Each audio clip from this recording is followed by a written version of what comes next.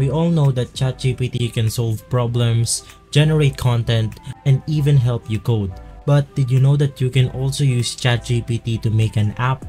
Usually when you create an app, you need to have good knowledge in coding and app development. But in this video, we're going to use ChatGPT to generate the code and create a simple basic app like this one. So make sure you watch this video till the end. Hey guys, welcome to Tech Trick Tutorial. Today, we are going to talk about on how you could go ahead and build an app with a ChatGPT. It's a step-by-step guide to follow easily, and don't forget to hit the like and subscribe button. Let's dive right in.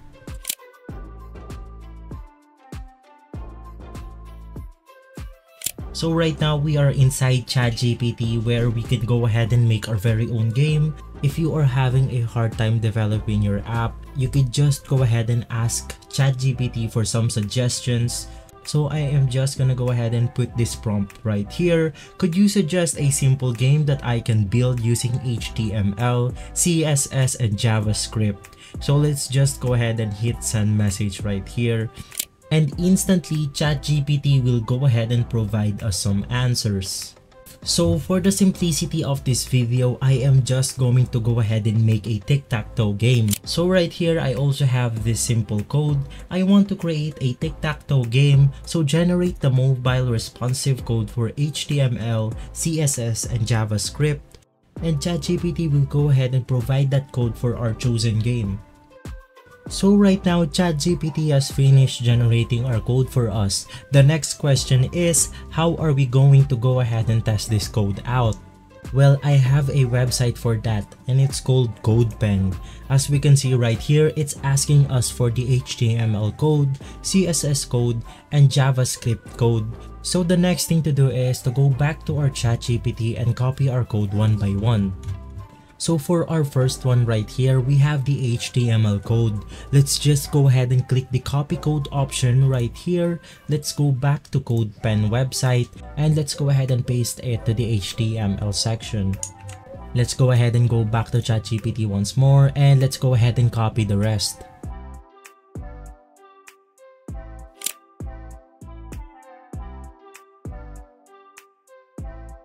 As you can see, we have our game right here that we can go ahead and actually test. As you can see, this code perfectly works, but we can still go ahead and make a few adjustments or modifications to make it our very own game. So let's just go back to ChatGPT and add these few prompts. So right here, I added this prompt, add a linear gradient color in the background, add in the title above, developed by Tech Trick Tutorial, show player win and draw in a new screen, and add a button for a new game. So let's just go ahead and send this to ChatGPT and hopefully it will provide us with the specific code that we need. So ChatGPT told me that in these modifications, he added a linear gradient to the background, display the developer information above the title, show the results win or draw in a new screen, adjusted the color and styling for better visibility and aesthetics. And he also told us that we could go ahead and feel free to further customize the styles and lay out according to our preferences. So I already copied the code right here and we can go ahead and see a major difference to our game. I'm just gonna go ahead and test this out. As we can see, it told us here that player O wins. We could go ahead and select the play button once more, and also if we want to go ahead and restart our game, we could go ahead and click the new game option right here and it will go ahead and restart our tic-tac-toe for us. So I'm just gonna go ahead and make some few adjustments that I need, and after that I'm gonna go ahead and come back with new additional codes. So right here, I just managed to add a few modifications to the game. So first things first, we have the developer right here, which is a random name. So after you finish a game, it will go ahead and pops up in a new window displaying the winner of the game. And there's actually a button here that you could go ahead and press to play again.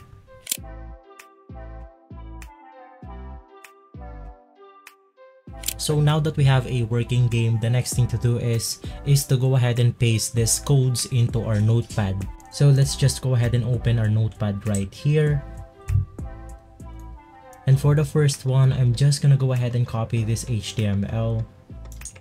and I'm gonna go ahead and paste it inside our notepad. Let's go ahead and click on File, click on Save As. I am going to go ahead and save it into my Documents folder, and I'm going to make a new folder right here.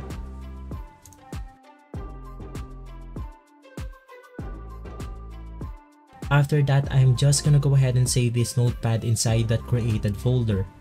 And after that, we have to save the file as index.html.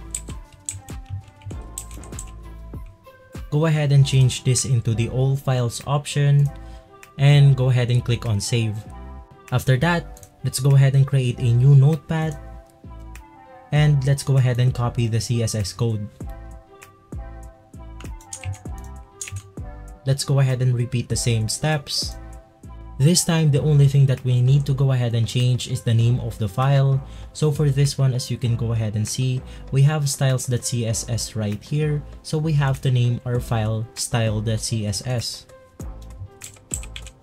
Let's go ahead and do the same thing for our JavaScript code. And for our Java code, we should go ahead and name it script.js, as we can go ahead and see right here.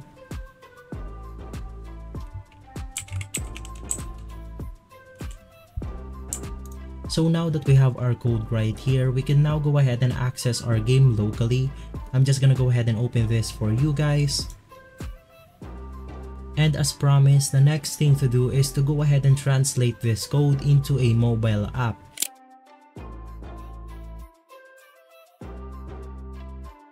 Now the first thing to do is to go ahead and upload our game into this site called TinyHost.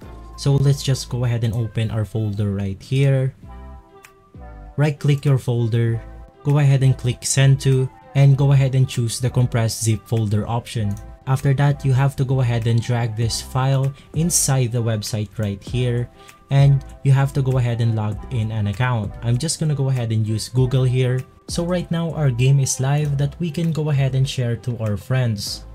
As you can see right here, this is our game that we can access through our online browser. After that, we will now go ahead and head into this site called Web into App.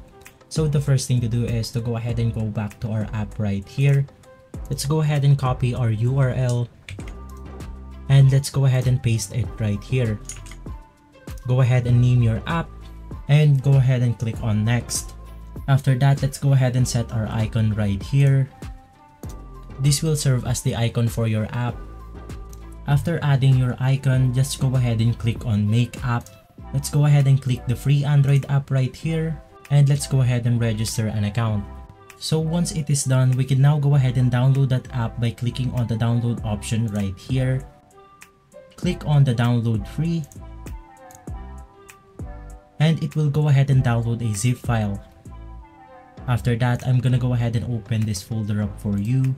I'm gonna go ahead and open the folder, Android, and basically this is the APK file. If you don't know what the APK file is, that is the only thing you need to go ahead and install an application on your Android phone. So the only thing left to do now is to go ahead and copy this file, maybe in your Google Drive or something that you could go ahead and send this file into your phone. And after sending it to your phone, make sure to go ahead and click on this file and you will go ahead and instantly install your application. So guys, thank you for watching, and if this video has been helpful for you, please consider by liking and subscribing. I'll make sure to see you again next time. Thank you.